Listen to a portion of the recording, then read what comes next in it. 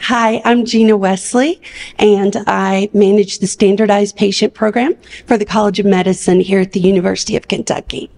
I just took this role on back in April after 24 years of doing standardized patient programs across the country from the University of Louisville. So hi to all my U of L friends, to Texas A&M, LSU, University of Cincinnati.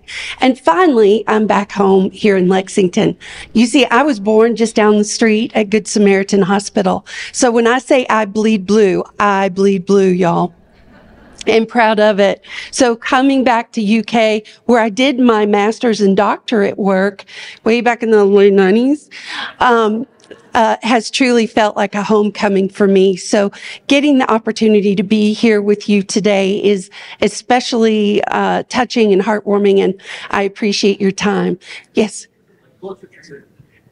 Closer to the mic? Oh, I'm sorry. Thank you for telling me. All right. So, speaking of grad studies, when I was in graduate school here at UK, I was studying health communication, which I have a great passion for. And there was an outbreak of Ebola in Gabon, and I wanted to go. I wanted to go so bad because I was 22 years old and I knew I could fix all the communication issues that were going on in the World Health Organization's response. Well, funny thing, they didn't invite me, so I didn't get to make it there. But what did happen for me is I discovered a real deep love and passion for infectious diseases and how they affect populations, how they affect culture, how they affect governance. So that was something I started studying back in the late 90s as I was going through graduate school. Fast forward a few years to 2000.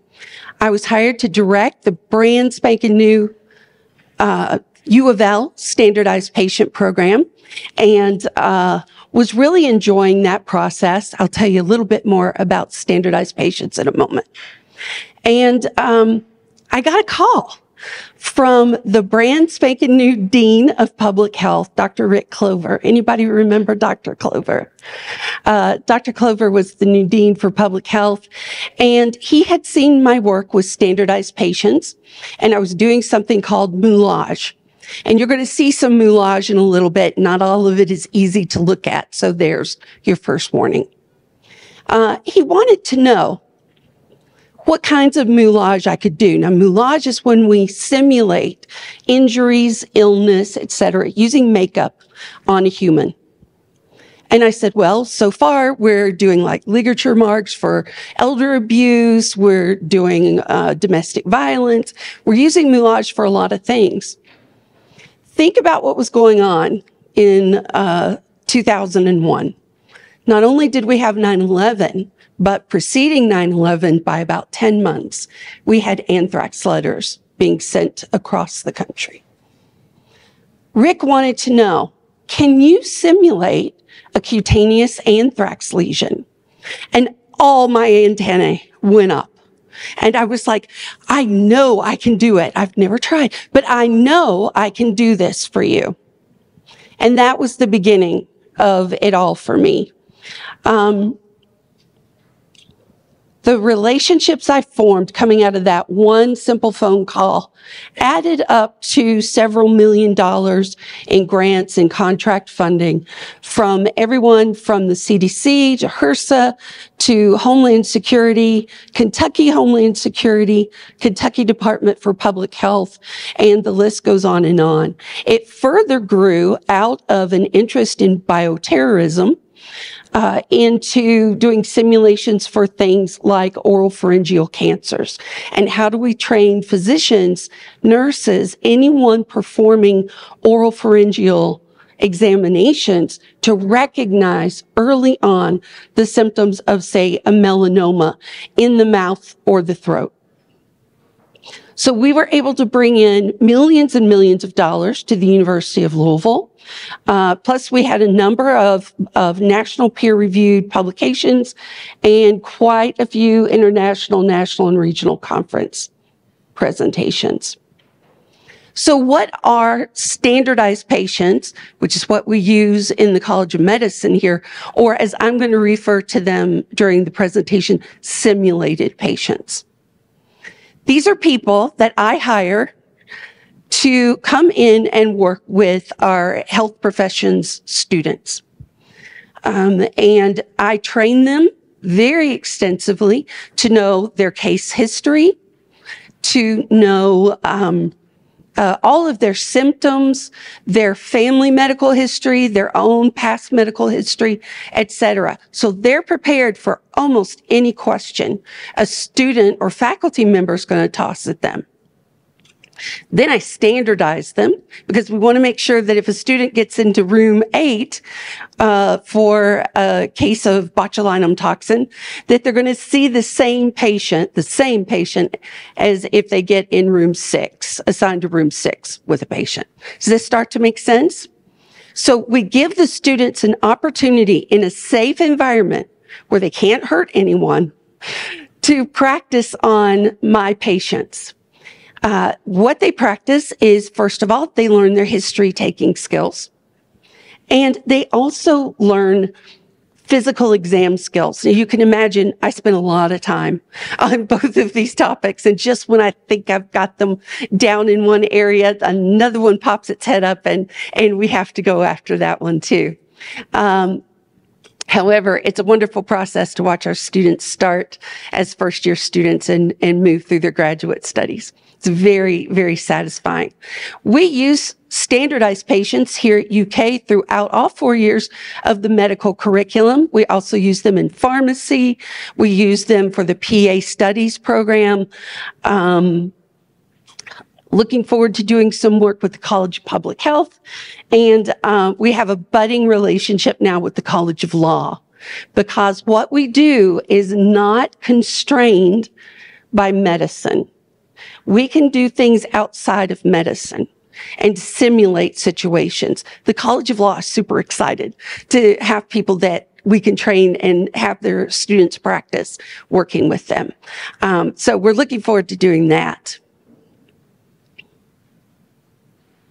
So how does this apply to you? Primarily, the discussions that I've had with John Lyons, Dr. John Lyons, I have focused on training for public health workers, public health administration, community health workers, the full gamut. How do we not only help them practice, because this is the really beautiful part of simulated patients. They not only are trained to let our students, our faculty, our practitioners practice on them, but they're also trained to assess them. And so it is not uncommon in my little 14 exam room clinic up on South Limestone to watch on camera as a student works with a patient who is suffering a pneumothorax. So they have a collapsed lung and nobody knows why, but they're really struggling to breathe and it's urgent we take care of this now. Let me tell you, I know it's kind of funny to hear, but I've made deans sweat. I've made deans look for chest tubes for my patients. So it's very, very realistic, and you're going to see just a little bit of that in just a moment. But after they let the student practice their history taking, their physical exam, their patient education, then when time is up, they sit up off that exam table and they say, okay, how did that feel to you? How did that go? What do you wish you could do differently? Well, let me give you some feedback too. And they go through what we've trained them to give as feedback to students. And that's an enormously powerful educational tool. And it's a remarkable thing to get to witness every day. And what we have quickly discovered is that as we're working with adult learners, we have to treat them like adults. So adult learners have a whole list of things. They're listed. Can we go to, oh, I have to click. Begging your pardon. Oh, here are all the grams. My apologies. So here we are. I caught up. Okay, so adult learners have a whole list of needs. Primarily, they need to be involved in their education. They need to help set goals. They need to put hands on. They need to be able to apply what they're learning to actual situations. So it has to be relevant to them or it doesn't work. And our simulated patients bring everything on this list, everything an adult learner needs to the forefront in our approach to medical, nursing, public health education. Okay.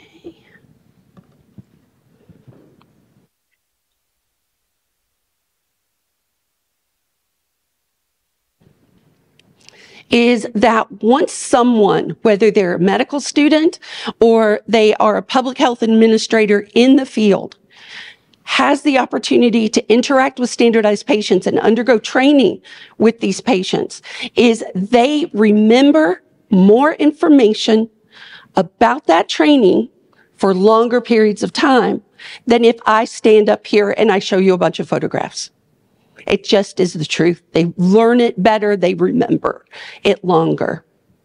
We can assess their decision-making or diagnostic process. We can provide immediate feedback, and we all know how critical that is. And the learners themselves really enjoy working with these patients. They're special people. I hope you get the chance to meet some of the patients at some point. They're really interesting. So some critical elements for making this work. First of all, I would need to work with you. I would need your subject matter expertise because as much as I love medicine and nursing and public health and law and all these things, I can't be an SME in all of these areas. So I rely on the content experts to help me design the curriculum that you need for your learners, right? So we put together cases, we design assessment instruments together. Second thing we need are the extraordinarily well-trained patients who are far more than actors. They are educators. And I would say probably 10% of the effort of training them goes into portraying affect and symptoms and the emotional side of a case. The other 90% is about education and how you make this most effective for the learner in the room. Moulage expertise, if you're doing bioterrorism, is super, super important. It doesn't have to be bioterrorism. This could be a chickenpox outbreak. This could be mumps. This could be any number of threats to public health. It could also be how to teach your workers to give feedback to the people that report to them and do that effectively. You also have to have a passion for public health. And looking out at you, I don't have to question that at all. I can tell. So let me introduce you to Moulage. This was the first one I developed. This is cutaneous anthrax in 3 stages. The one farthest to the left on this screen, I'm sorry, your right, my left, on this screen is the first week stage. And at this stage, it looks like something I would put a little Benadryl cream on. It looks like contact dermatitis, no big deal. The cat rubbed up against me again, right? Stage 2 is where it goes for another week. You get a little dark spot in the middle where there's some necrotic tissue. You have some swelling or induration around that necrotic tissue, and it just looks weird. So when we had the anthrax letter attacks, and we had victims of those who had cutaneous anthrax, this second stage is where they went to the ER or they went to their doctors. And what do you think the doctors said to them? Do you remember? What did they think that was? Especially on the East Coast where most of the letters were sent out. A spider bite. Something like that, right? So they gave them steroids. Steroids don't impact anthrax. Anthrax laughs at steroids. And so a week or two later, you get that third stage where you've got a lot of eschar, you've got a lot of swelling and induration. It's not painful. It's not itchy. It's just weird. And so because these physicians and nurses on the eastern half of the country had never been in contact with cutaneous anthrax, which is, by the way, endemic to the western half of the country. It grows in the soil naturally. That's why they call it wool sorter's disease. It's not uncommon to get anthrax lesions out west. But the eastern folks had never seen this. And so this was when they said, okay, now we want to culture this. Now we want to figure out, there's obviously an organism at work. What is the organism? So we did a lot of work with anthrax, just teaching first responders in particular to recognize what cutaneous anthrax looks like, because they're obviously at the tip of the spear for seeing these things. Okay, that's just a photo of me out at the old gaseous diffusion plant in Paducah, Kentucky. We brought along a couple of simulators and laid them out. We were working with the gaseous diffusion plant and also the U.S. Army 31st CST out of Louisville. So that was a very cold, wet, miserable day in February, and the Army accidentally set on fire the field where my standardized patients were all hiding. They used a smoke canister. They threw it out to get the fire department at the plant to respond. And they threw it into this field where everything was dry because it's February, and it set the field on fire. So we have to be quick on our feet and adaptable. This one's not as easy to look at. This takes me back to my interest in Ebola. So this is Linda. She's an infection control nurse in Louisville, Kentucky. Wonderful person. We used the Ebola simulation a number of times. The ones I can tell you about took place at Dallas-Fort Worth International Airport for a big triennial exercise where they wanted a viral hemorrhagic fever on site for a plane crash and response. And also, we trained Louisville homicide detectives. So when they walked in, what do you think they thought this was? Domestic violence, right? And so we got to talk to them a lot about PPE and the fact that if it looks like this, it doesn't mean it is this. You need to have a differential diagnosis in your pocket for these things, right? So you can protect yourselves, your family, and your community. That was a lot of fun. So you see she has subscleral hemorrhaging.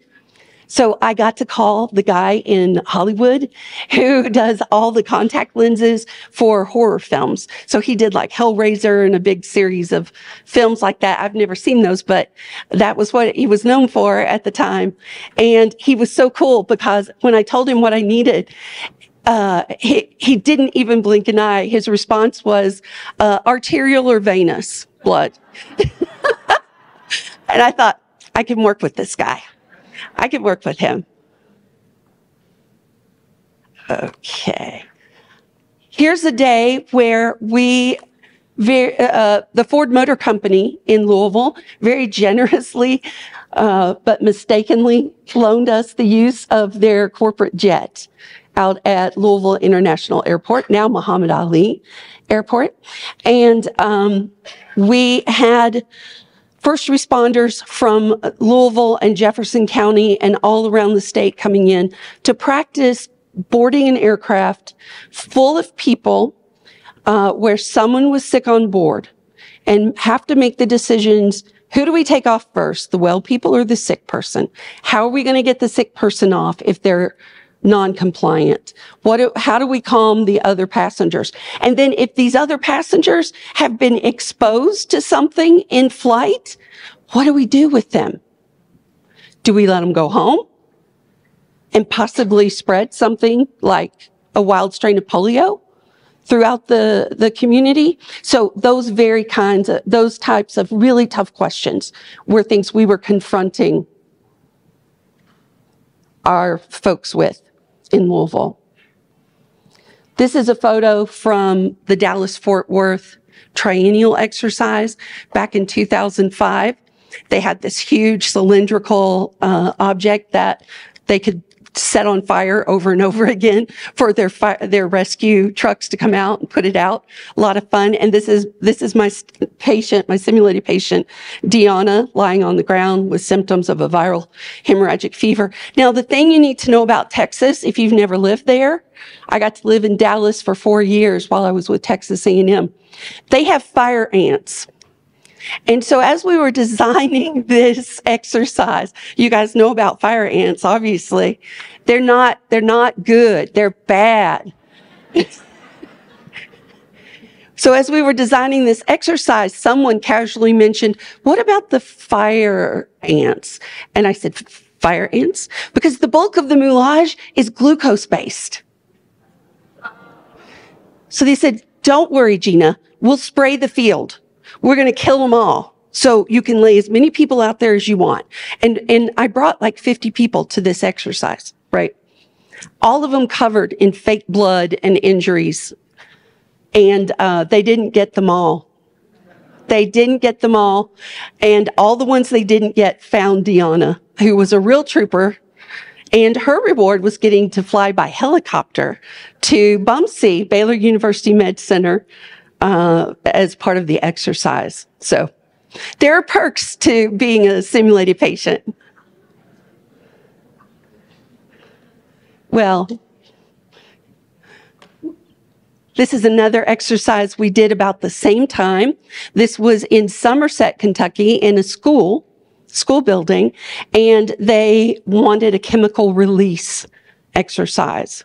They called it Schoolhouse Rocked. How they come up with these names, I don't know, but they like to be witty.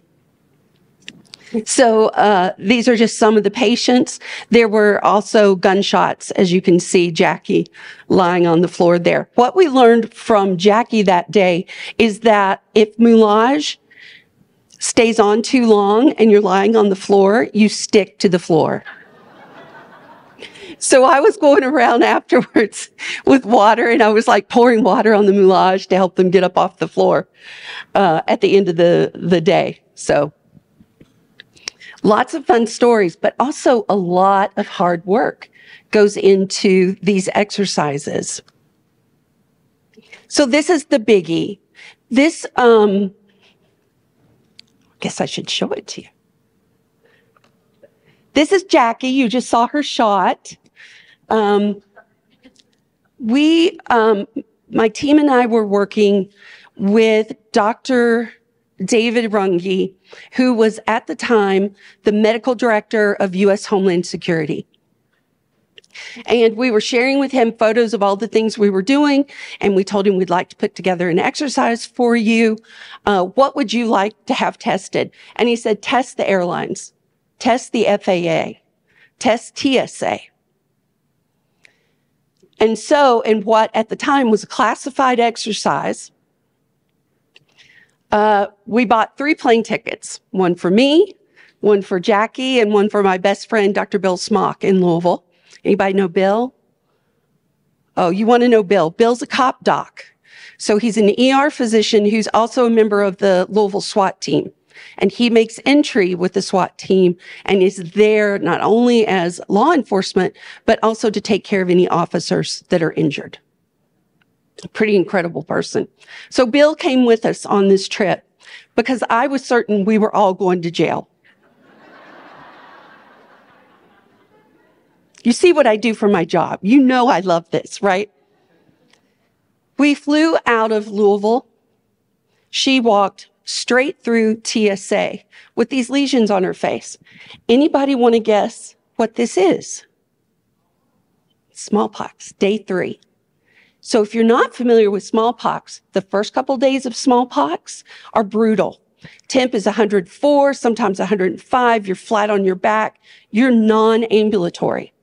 But around day 3, There's a 12 to 24-hour window where patients become ambulatory again. Their fever drops to around 101, 102, and they're able to get on airplanes, go to grocery stores, these kinds of things. By the way, when the Soviet bloc broke up, some of the smallpox vials in Russia disappeared. We don't know where they are. We don't know who took them, but they're gone. They're unaccounted for. And that's why we made such a big deal about smallpox. Smallpox is also one of the top diseases that the CDC considers a bioterrorism threat. So that's another reason why we did this. So we flew Jackie out of Louisville and into Cincinnati at CVG, where we spent a couple hours in the Delta Sky Room or whatever they call that. We had some drinks. We, watched the airplanes. We snapped a photo of Jackie there. Then we boarded a flight for DCA, Reagan National in Washington, D.C. Because my colleague Bill was wearing a firearm, you have to report those things. And you have to show your badge, and you have to have forms that you can sign and all this to make it okay for you to carry a firearm onto an aircraft. You see why I was scared of jail, right? So Bill had gone through that process. When he identified himself as a deputy U.S. Marshal, they said, for your information, there are 2 air marshals on this flight.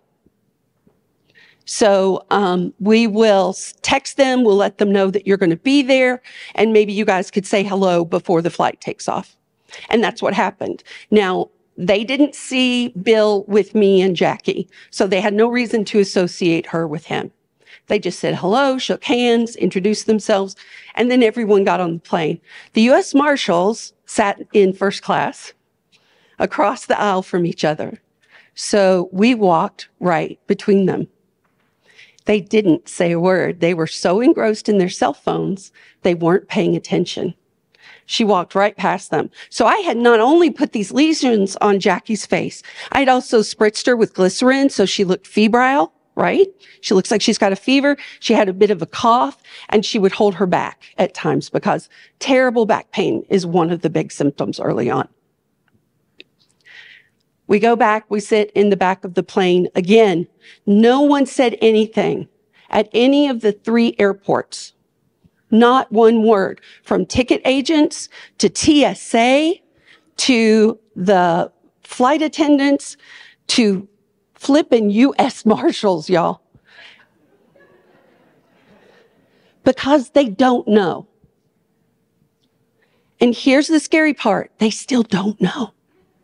They still aren't receiving this training.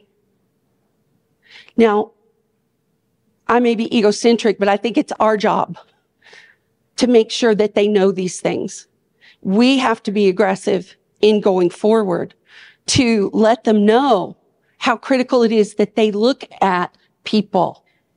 Just as we tell doctors and nurses, look at your patient, we need to tell our first responders and our public health workers, look at the patient, look at the passenger, look at the guy next to you at the baseball game this weekend. I worked up a little chicken pox as a differential diagnosis. And so as we were doing these trainings, I was taking these standardized patients with me all across the U.S. To train people. And by that time, I was contracting with U.S. Homeland Security to deliver these trainings. And so we taught them about differential diagnoses. How is this different? Is there a backup on this? Wow, that's okay. Let's just say, okay, oh yeah, I got it, good, thank you. Okay, so how does this look different from this? Oh, sorry, now it's touchy. The big difference is smallpox presents as a synchronous crop. It all comes out in the same stage, and it progresses in the same stage. It also starts in the mouth and moves to the peripheral body. Right? You see that? all the same stage. They all look the same size. There are no scabs in there. It's all the same. On chickenpox, it's just the opposite. It starts on the stomach or the back, and it spreads outward. And it's an asynchronous crop, so you've got all kinds of stages of lesions growing there. This is very simple. Police and firefighters understand these things. We can teach them how to recognize these things. And using simulated patients to do it guarantees that they'll learn more and retain that information longer.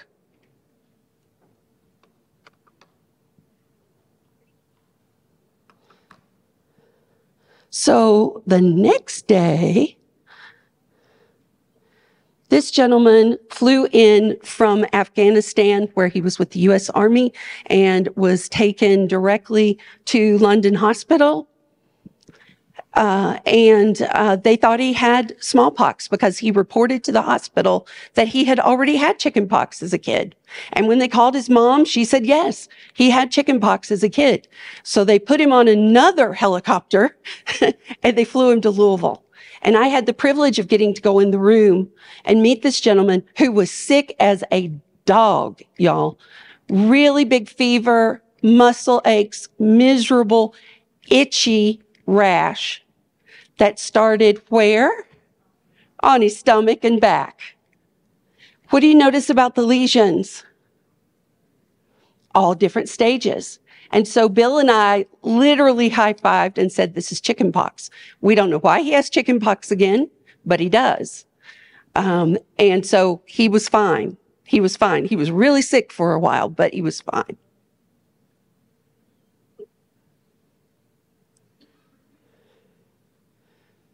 So next up, another picture of fire ant, Deanna. There she is. Okay, we used Deanna for a test of TSA. Can you see her lesions?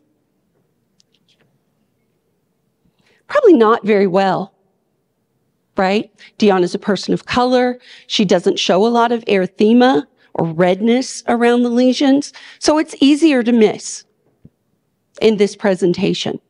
So we threw a couple bones to TSA to see if we could get her on a flight. We booked the flight in the name Edward Williams. Her name is Deanna Williams, right? So she shows up to TSA and Global Security, who's the first row, and then TSA is next. And they both waved her right through because I have to say she's a remarkably gorgeous woman. She's very confident. She's a model. She's very good at what she does. And she presented herself in a no-nonsense way, and they waved her right through. One TSA agent said, it says here Edward. And she said, yeah, that was my dad's name. It was my mom's little joke. Everybody calls me Eddie.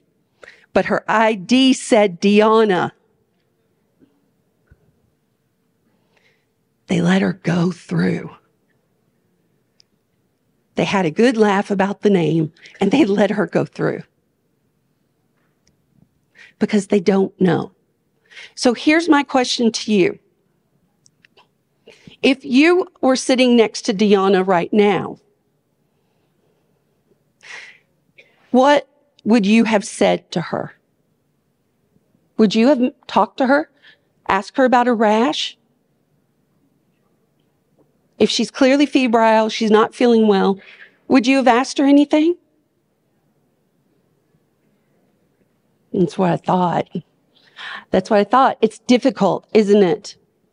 Do we have an obligation to keep this person off an aircraft to save lives? We absolutely do.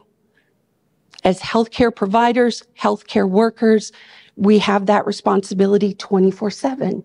Am I right? So here's a sneaky secret. Back in 2001, at the end of 2001, after the anthrax letters had all come out, the dean of the graduate school at Louisville at the time, Dr. Ron Atlas, was also president of the National Microbiology Association. And he was giving his swan song speech in Washington, D.C., and he invited me and my patients to come with. And so what we did, and there were about 6,000 people in the audience that day. And by the way, we were all wondering, is the guy here? Is the guy who created that anthrax at the conference? Because we didn't know who it was. We're still not sure 100%. We have a good reason to think what we think, but. So we did a speech, Ron did a speech talking about the things that he had done and his recent work using simulated patients and talking about bioterrorism and the importance of that training. Then he asked the question, if someone who looked like this were sitting next to you in this conference, what would you do? What would you say to them? And he got the same kind of nervous giggles and laughter that we just had together, right? And then he said, okay, you can stand up. And I had 6 standardized patients in the audience, just randomly distributed.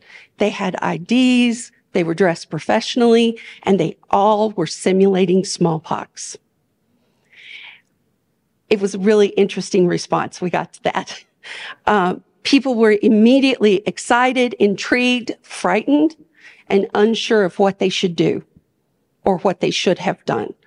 Because after you've sat there for a couple hours, you've been exposed, right? Obviously, a big concern. So these are just some of the adventures I've had working with simulated patients. We do much, much more than what I have shared with you today. And so I thought I would just take a second and throw up a few of the clients that I have worked with.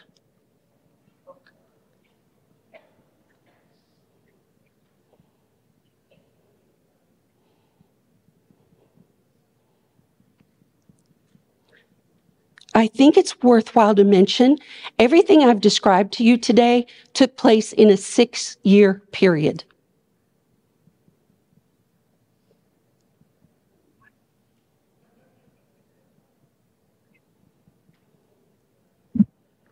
So now, with just a few minutes to go, I'd like to open the floor and ask you, what can't we do using patients?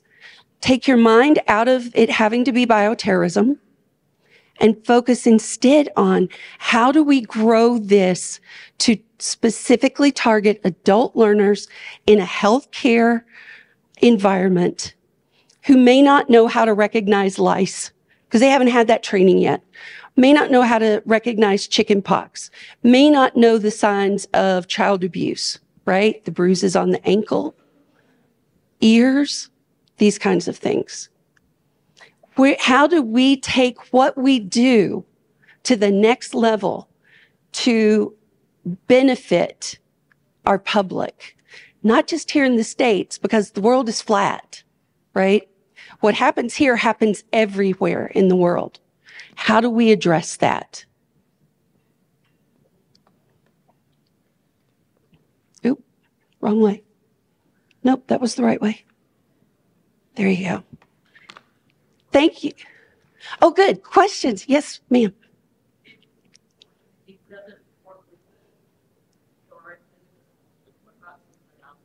Absolutely.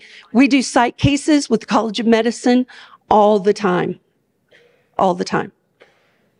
Very powerful because students and learners don't expect that level of reality. And I just so happen to have written my master's thesis on schizophrenia and auditory hallucinations. So I am eyeball deep in the mental health stuff too. I love that. So I think that's a powerful direction for us to take it. Yes, ma'am. People who are differently able? Absolutely. How do we talk to them? And how do we create an environment where they feel safe asking us questions and telling us the things they're struggling with? What else might we do for them? I think it's a community-wide awareness about even in the system. How do they go through an airport? as you get a child with autism through an airport. How are they, if they have to go to the emergency? All of the systems are very.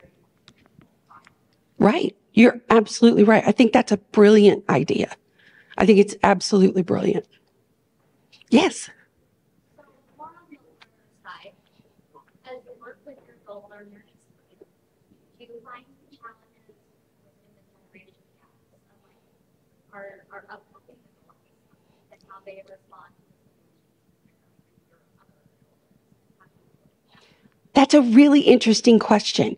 So what I've observed is there's very little difference because once you get them in the room with the patient or out on the field in Dallas with a patient, they forget this is fake. Now, I do this all day, every day in a little clinic up on South Limestone, right? Where there are 2 cameras, microphones in the room. Students forget about that. And I'm talking medical students who are nervous about everything. And never I'm in my 25th year now of doing this, never has a medical student said to me, I couldn't focus because of the cameras. They forget like this if the simulation is realistic enough. And by the way, every one of the simulations you saw today was vetted by the CDC and by a personal friend at Louisville who was a retiring physician who had actually worked with smallpox patients.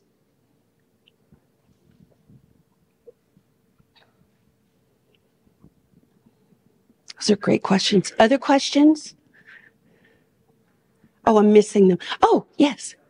So one of the things that we're finding is that autism spectrum is forcing development of care and behavioral health together because kids with autism spectrum sort of sense like they have ADHD and a social problem. So it gets treated as ADHD. What we know is the earlier a confirmed diagnosis of autism spectrum can be done, the better for that child. And actually, once you get that diagnosis, you actually see more improvement. So I'm wondering if there's some way to think about that sort of step, that differential diagnostic, when you have kids who are really need some sort of developmental intervention or presenting, and then it's a behavioral. That's a great question. Here's how I would answer. It doesn't matter what it is. So we attacked this question with custom and border protection because everyone in 2006 was scared about avian influenza. Do you remember? We were worried about the coming pandemic. Little did we know. But so I spent the summer of 2006 down at the Federal Law Enforcement Training Center in Glencoe, Georgia. I have stories, y'all. But what we learned was you can take the most simple list of items or symptoms. So all you have to do is trigger a red flag in that person's, in the first responder, in the healthcare provider, in the public health worker. All you have to do is trigger a red flag. And those things have so many things in common. As soon as they spot one of these, they should go into the mode of, okay, so I'm dealing with an individual who has these issues and I need to accommodate for those. Think about how powerful that would be for a police officer. So we did this with custom border protection and I developed a list of 7 items for taking a medical history because custom and border protection is the front of the line against avian influenza coming across the border. Right? People trying to smuggle birds across the border. You would not believe the horrors. But so they didn't even know what personal protection equipment to wear. So guess who wrote the policy, the national policy for PPE for custom and border protection? My team and I did. And we are the ones who put it on the books. The next day it went to the Hill and it passed. Because they didn't know, will a surgical mask protect us from avian influenza? And we had to make the argument, no, you need an N95 and eye gear to protect you from this, plus gloves. And here's another thing to think about. We still can't force an American citizen to put a mask on if they don't want to. So if Deanna wants to get on the plane, you can't make her put a mask on to protect other passengers because she's a U.S. citizen. There's so much work in policy, training, assessment to be done in all of these areas. So much work to be done. And I'm super eager to do it with you. If anybody would be interested in coming and touring our clinic, meeting some patients, or talking further, I put my number and email up for you. Please feel free to reach out anytime. Thank you so much. Thank you.